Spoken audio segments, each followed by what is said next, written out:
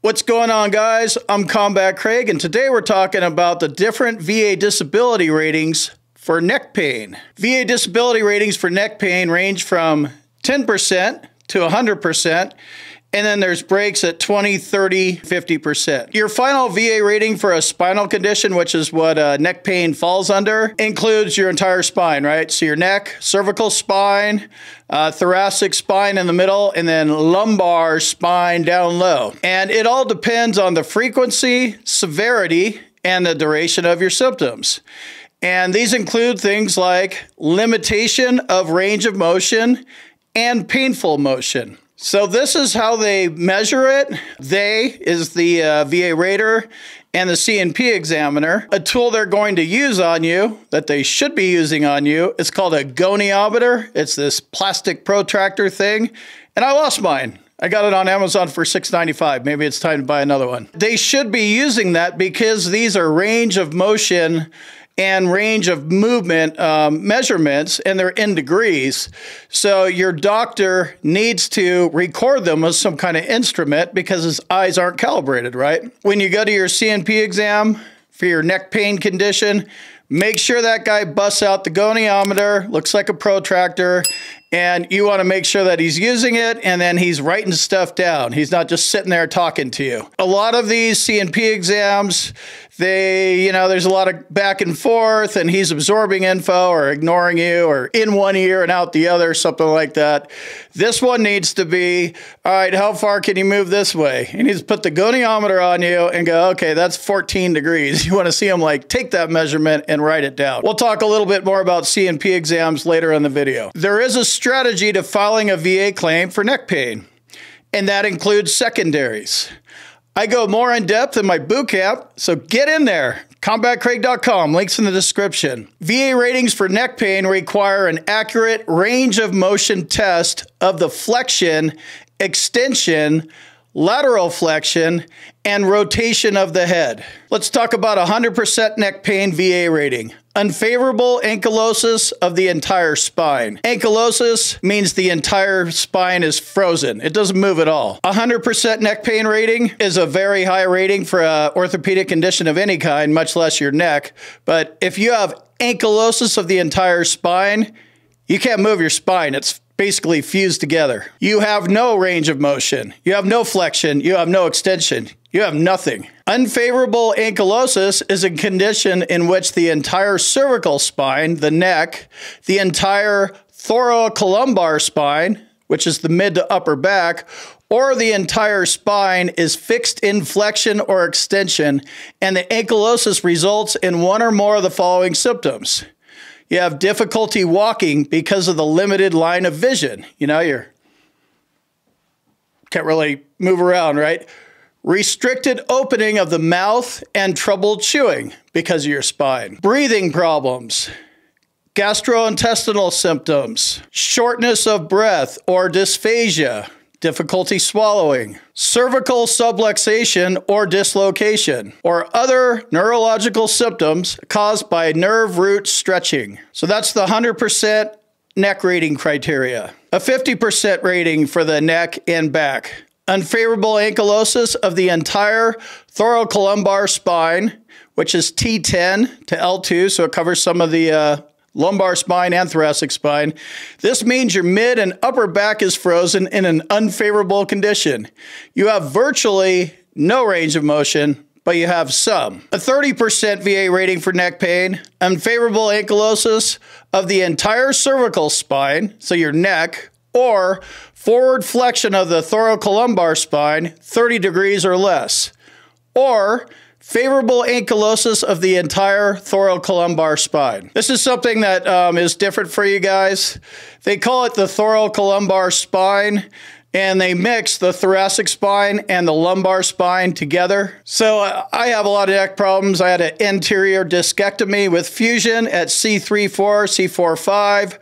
MRI revealed that I had problems, and then I also have a 10 millimeter herniated disc at L5-S1. So I'm used to talking about cervical, thoracic, and lumbar, but the VA calls it thoracolumbar. I don't know if that's right or wrong, but that's what it is. So another one of those things. If you're used to talking about thoracic and lumbar, now you combine them because that's what the VA does. Yeehaw! Favorable ankylosis is a condition of fixation of a spinal segment in neutral position at 0 degrees. 20% VA disability rating, forward flexion of the thoracolumbar spine greater than 30 degrees, but not greater than 60 degrees. This is why that goniometer comes in, right? Because if it's greater than 30, but not greater than 60, that means it's in the middle of those two.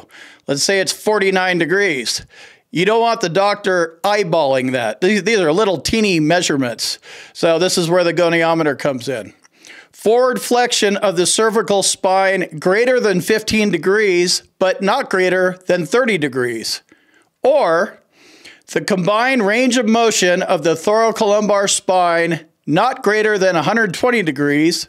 Or the combined range of motion of the cervical spine not greater than 170 degrees. Or muscle spasm or guarding severe enough to result in an abnormal gait or abnormal spinal contour, such as scoliosis, reversed lordosis, or abdominal kyphosis. A lot of or statements. So you could have this, or this, or this. So it's very specific, and you need to find out where you're at, get an MRI.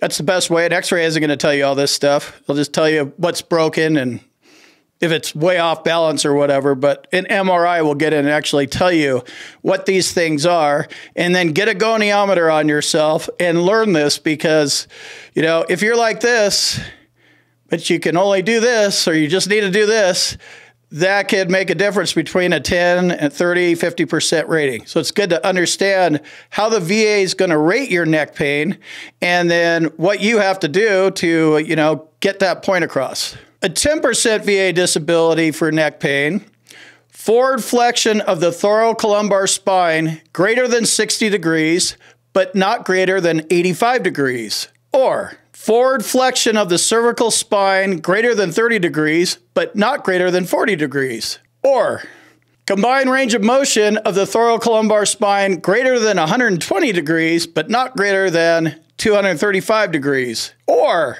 combined range of motion of the cervical spine greater than 170 degrees, but not greater than 335 degrees. Or, kind of feels like a chant. Muscle spasm, guarding, or localized tenderness not resulting in abnormal gait or abnormal spinal contour. Or vertebral body fracture with loss of 50% or more of the height. And here's something you should pay attention to. The thoracolumbar and cervical spine segments are evaluated separately except when there's unfavorable ankylosis of both segments. And then if that's the case, they'll be rated as a single disability. So understanding what's going on if you're filing a claim for neck pain, I guarantee you, we're going to talk about secondaries, but I guarantee you, if you have major cervical issues, you have lumbar issues, and you have thoracic issues. So you're going to run into like pyramiding where they're going to rate it as a single disability.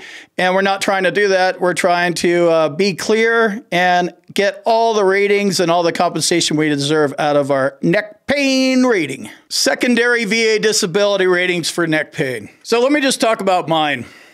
I don't have a rating for my neck. It wasn't service related. It was something else. I had surgery on my neck. And it failed. And they cut me open right here. I have a little scar. And they go in and squeeze your esophagus aside and grind out the discs in the back. And then put in cadaver bones and then bolt it all together. And then throw your ass in a hard brace for 6 weeks. That alone's a nightmare. I didn't know. I wasn't really prepared for that. I learned how to sleep in the lazy boy. But after that, then it didn't go away. I have this like big knot up here in my shoulder. So not only do I have it in my shoulder, I have constant stiffness. Like I go to the left. I'm a little flexible right now, but like it's just really slow. Like I just move, my neck's locked. It causes depression. That's another secondary, right? It's depressing. My neck hurts all the time. Somatic symptom disorder. I hop out of bed going, I wonder how fucked up my neck's going to be today. This is going to be wonderful. Took a lot of painkillers. Those tore me up. That could be a secondary IBS claim. About, I don't know, 6 months to a year afterwards, I started getting numbness in my right hand. So ulnar nerve. It's this finger right here, and half of this one. So during the surgery, there was ulnar nerve damage. How did I know about that? I had an EMG test done, the nerve test. They hook up probes to your fingertips, and I think it was to your elbow and back up here, and dead nerves. Just from a surgery from my neck, I know there's about 6 or 7 secondaries just because of what I know about secondaries. So I wanted to share that with you. And, don't discount anything about secondaries. If your neck is causing you to be depressed, or all of a sudden you got migraines, or all of a sudden you're blowing mud all over the place, or whatever, all of a sudden some other weird part in your body and your other side starts acting up, look into it and see if it's a secondary. If it is, you want to get a doctor to create a nexus for you. Many veterans suffer from service-connected neck and shoulder and back conditions, They can affect your back, hips, knees, ankles, feet, arms, mental health, all sorts of things. One common secondary is radiculopathy. What I was describing, I believe, I'm not a doctor or a lawyer, but I believe I have neuropathy. I believe it's peripheral neuropathy, but it could be radiculopathy. As a result of my neck, I have pinching, and numbness in my fingers. Doesn't hurt, but it's annoying and it's numb. In my lower back, I get radiculopathy, that pain down I can't even bend over and put socks on when that's, flared up. So I have to get these big ass epidural shots in my back every year and a half or so. So to keep that at bay. So radiculopathy is a good solid one. Peripheral neuropathy is another good one.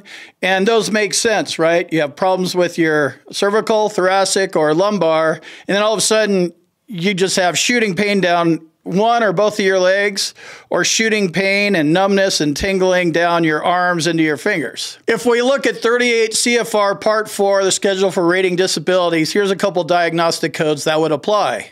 Diagnostic code 5237, lumbosacral or cervical strain. This is a generic label for back pain. Diagnostic code 5238, spinal stenosis.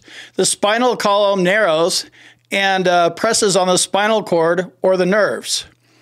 Diagnostic code 5239, spondylolisthesis or segmental instability, when a vertebrae slips out of position. I know a couple of people that have this, stuff slips out and they need a chiropractor to put them back in. There's a diagnostic code for that. Diagnostic code 5240, ankylosing spondylitis, an arthritic disease that causes the spinal joints to freeze in place. Really need to get an MRI to get these things checked out, obviously. Diagnostic code 5241, spinal fusion. The vertebrae are surgically fused together. That's what happened to me. Also, the vertebrae can fuse themselves together whether you like it or not. That also happens. When you have damage to your vertebrae, they can fuse themselves together. So that's another diagnostic code. Diagnostic code 5235, vertebral fracture or dislocation. The bones of the spine break or slip out of alignment due to a traumatic event like a car accident or something like that. Probably skateboarding too. Any generic spinal bone injury would be coded here.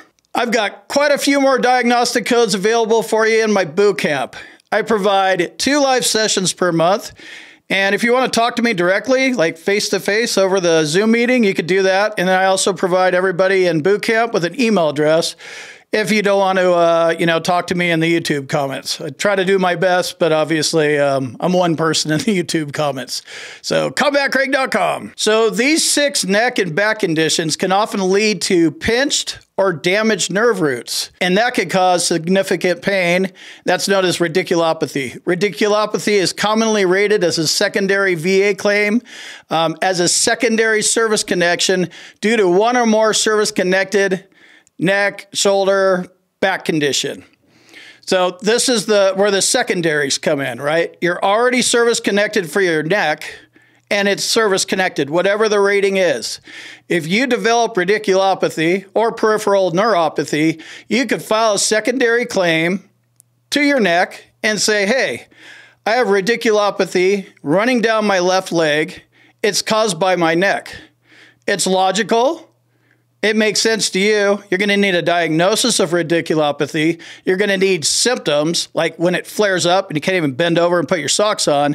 And then you're going to need a nexus. You're going to need a doctor to describe that your radiculopathy is due to your neck, and it's on a at least as likely as not basis, which means there's a 50-50 chance. That's all veterans need. We have a pretty low standard when it comes to the burden of proof. You're eligible to be rated for both a neck condition, back condition, and radiculopathy secondary to multiple extremities. This is why you need to dig into it.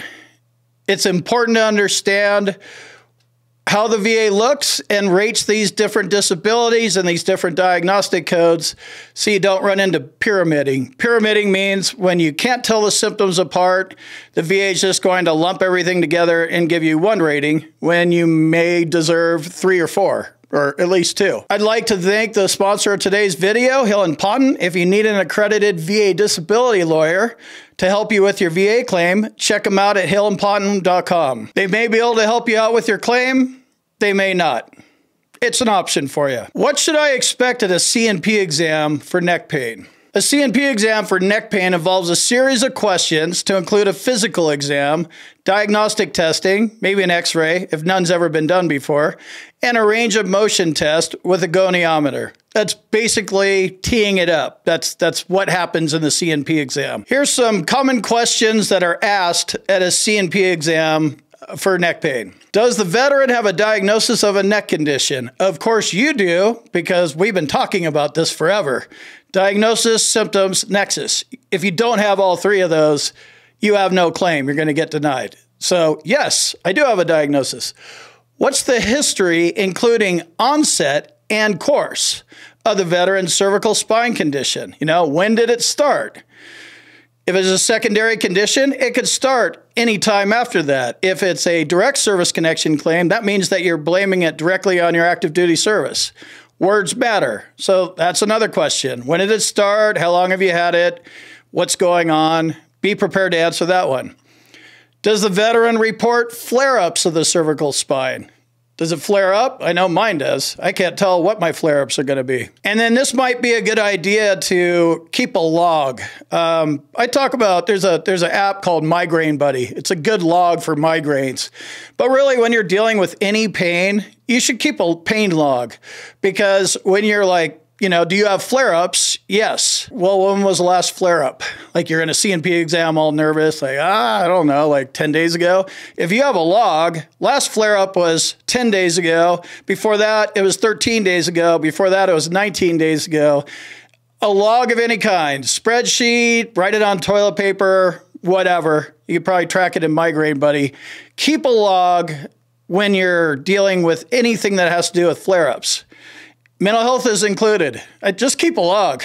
Keep a log of all your pain and all your problems. They're going to be checking the frequency, duration, and characteristics of your flare-ups. So there's you now. You may be having a flare-up at the C&P exam. Typically, that doesn't happen. But they should ask you about it. If they don't, make sure you start talking about it, because you want to talk about your worst day.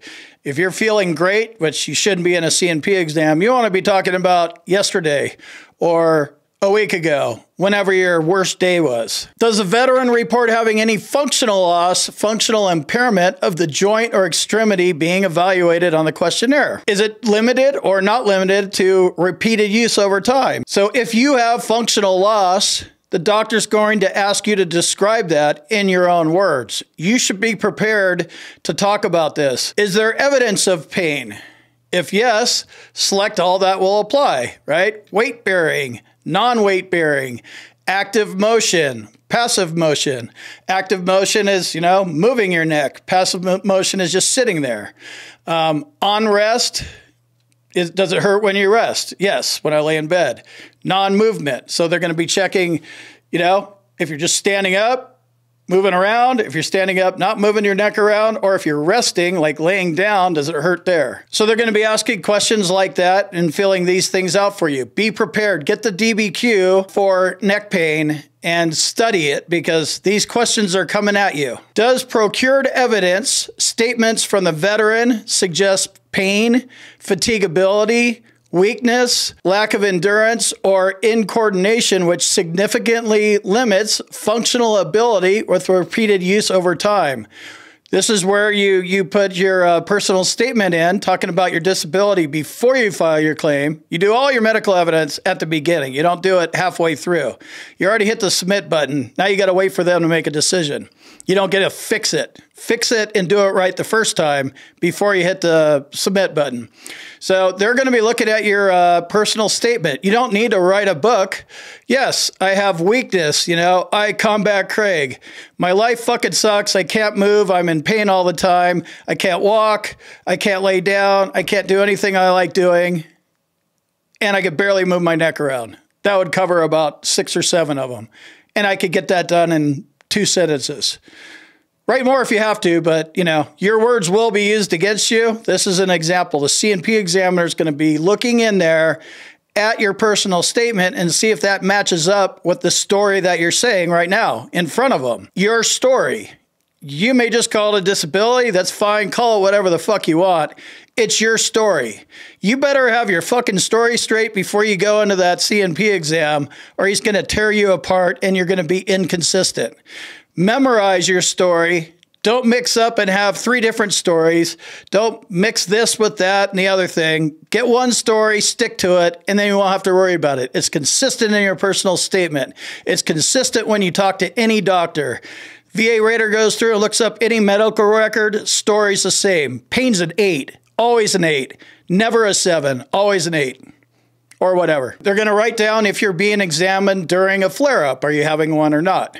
Tell them. Does the veteran have localized tenderness? He might, touch you. Don't let him move you. Don't let him start cranking on your neck. Is this tender? Kind of like a fibromyalgia test or something. Do you have muscle spasms of the spine? Does the veteran have any other additional contributing factors of a neck or shoulder disability? Does it interfere with sitting, standing, laying down? Atrophy, swelling, deformity, less movement than normal, more movement than normal, your movement's weaker than normal. Does the veteran have muscle atrophy? I know for sure I have that. Do you? Does the veteran have radicular pain or any other symptoms due to radiculopathy? You either do or you don't. Again, objective medical evidence is best. There's no better medical evidence for radiculopathy than getting an MRI, having a doctor say, I see it, and I'm going to jam a big-ass epidural in your back, and I'm going to do it 4 times. There is no slam dunks with the VA, but if you're going for radiculopathy pain, get those shots before you file it. And definitely before the C&P exam, because it's kind of hard to say, yeah, he's full of shit and doesn't have pain. Well, why would I be getting a 5-inch needle jammed in my back, dick? So get that. Objective medical evidence is key here. MRIs, shots, meds too. Do you use any assistant devices? Do you use a wheelchair, brace, crutches, cane, walker, something else? I'm going to ask you about that. It comes down to range of motion, functional impairment, and they're trying to measure how much this disability is affecting you. That's where your rating's going to come out of. They're going to use the goniometer on you to see how much you're moving around. So if you can't move around like me, yeah, I mean, if I like crank my neck, I could kind of like move my body and my neck, but you don't need to do that for the C&P examiner. How far can you move your neck? He's like if I do that, you notice I change I move my shoulders because my neck I can't go much farther than that. If I'm moving my body and trying to make this guy happy, you're fucking yourself up with the rating, 100%. Keep that in mind. Watch what you say to these guys. Remember that neck pain causes a lot of things. Don't forget about the depression or any other mental health condition you have. Somatic symptom disorder, which is like a lifestyle impact claim. You know, you don't even want to get out of bed because you don't know how bad your neck's going to suck.